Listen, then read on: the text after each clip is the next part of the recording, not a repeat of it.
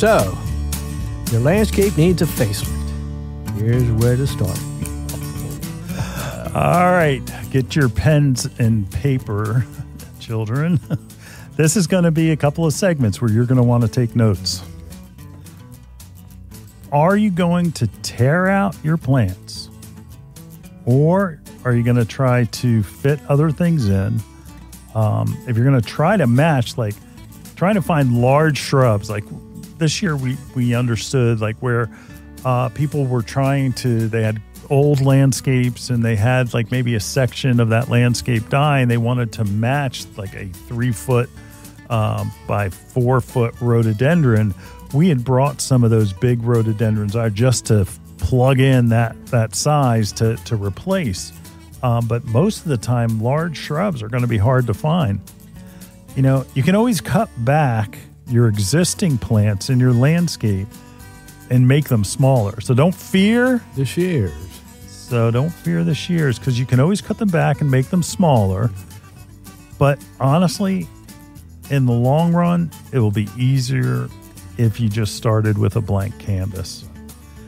If you keep trying to find plants that like for instance, the cheaper the plant, the faster it grows, the more maintenance it's going to need to be kept to size. So just keep that in mind. You need to measure. Okay. So say you rip everything out. And before we go into measurement, it's the plant's full-grown size that will determine your bed shape. You know, you can't fit a round plant in a square bed without it becoming a maintenance issue. So you're going to have to think. It's like, all right, the plants will these are the type of plants and they grow 3 by 3. So I have to make sure that it may be only 18 inches now, but it will grow to 3 by 3. So that's the size of the bed that I'm going to make based on its full grown size.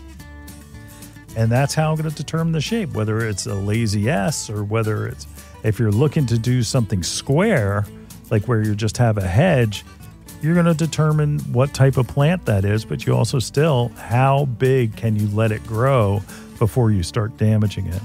And that's where the helpful garden center guy is going to help you there. Yeah, how many times do we have customers come in and say, oh, you know, my whole garden is overgrown. Right. Now we got to rip everything out. Yeah, it's like, all right, you need to do it. Yeah, you got to do it. But, you know, it's also, it's take your measurements.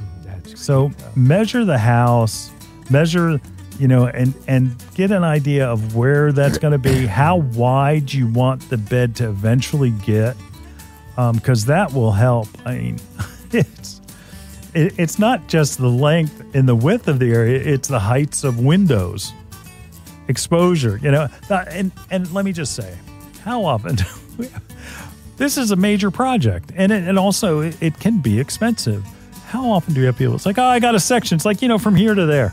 Right. I've never been to your house. Yeah. I don't know what here to there is. Let me show you the picture. You know, and then you'll try to say, it's like, all right, if the bed starts here, where do you think it is? And like, you know, and of course, the husband says it's this big, but the wife says, no, it's not. It's this big. Yeah. Then you're really confused. It's like, oh. We do the best that we can, folks. Yeah, but if you bring measurements, then we can lay it out right in front of you, and we can place the actual plants that you would buy and that you would put in, and that you can see how it looks together. So again, bring measurements, especially the heights of windows. There's a development in town where instead of having traditional like 3-foot high window, its windows are 18 inches high off the ground. Yeah, it's like, you can put mulch. Yeah. but what happens is you've got to use like a lower type of plant that only gets to be that height. And that a lot of folks don't think about that. And all of a sudden the windows are all covered up, and we don't want that. Yeah, another situation is your beds are only like 2 foot, you know, and by 10 foot. It's like, whew, you know, I'm trying to fit anything in there. 2 foot. It's like, how about we make that bed a little bigger? But a lot of times it's sidewalks that make it small. And I blame the builders. I've had some discussions about with builders that were somewhat heated, but they were building the house for building the house sake, not thinking of the landscape as part of your home, but it is. Your landscape will absolutely bring more value to your home than even a new bathroom. It is the one thing that you can do. If you're selling your house, tear it out, do a new landscape, you'll be amazed. You can easily double your money from what you spent on the landscape. Amazing. So, and here's something that, are you sitting down, everybody? Well, hopefully. This is what a landscape is supposed to cost. 10% of the value of the home. Did you hear me? 10% of the value of the home. I've got about $200. It's like, well, that'll get you what? I mean, like, wow. A few perennials here and there. Right. And then what happens is that you get like plants that grow so fast because they're cheap. You get cheap plants because they grow fast, and a nurseryman can produce them quick, and then all of a sudden it's outgrowing the landscape. And personally, that drives me crazy. It drives me crazy. Always. And this is, there are some people that are really over-prepared for this question. My exposure is full sun because it faces the west and the east and the south all at the same time, and that it gets full sun. And then you have the other folks that say, no, I have all shade. I say, really? Are you like underneath trees and things? No, it just faces the north side. Reflected sun gives you more sun than you account for, okay? Full sun, I mean, every nursery plant is grown in full sun. They're not hiding hydrangeas in the shade somewhere. They're grown in full sun. They're just, not watered in the bright time of the day. And look, when you have shade, real shade is when you have large shade trees that surround your house. That's shade. Sun is southern all-day sun. Part shade, there you go. What's the difference between part shade and part sun? 2 hours? I don't know. It's basically the same as far as the plants are concerned.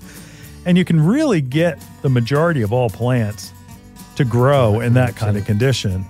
And that where shade plants will grow in the sun, okay, with maybe some care, like for instance, that you don't want them to get leaf burn by how they're watered, but where shade plants, sun plants can't necessarily grow in the shade. But again, if you have part shade, part sun, you could pretty much grow anything. I love when somebody's actually timed the amount of hours they have. I get 4 hours sun. Yeah. I say, really? Well, June 22nd, you probably have, there's 12 hours of daylight. Do you still get 4 hours of sun? It's like, I don't know. So again, it's the amount of sun and that it changes throughout the year. Like we're getting less and less sun, and until we get to the 22nd of December. And guess what, folks? Then the sun switches around and we start getting every day. We get more and more sun. Love that. So again, it's going to be one of those things. Keep an eye on where you're putting your plants. Measurements are key, and don't try to fit your plants in the old bed shape. You can change your bed shape now. You can cut it back and make it smaller, and I guess whether it's your lawn was there, or you can do other things. But just get your house's dimensions, heights of windows, and then if you are restricted, like by a sidewalk or something along those lines where you can only go so far, those are definitely a requirement that you need to address. Anything to add, Julio? Yeah, this is a great start. To look at space is so important. We always have to deal with that. Yep. And it's the right plant in the right spot. And that's what every local garden center is trying to do, because they want you as a lifelong customer, not as a one and done customer. So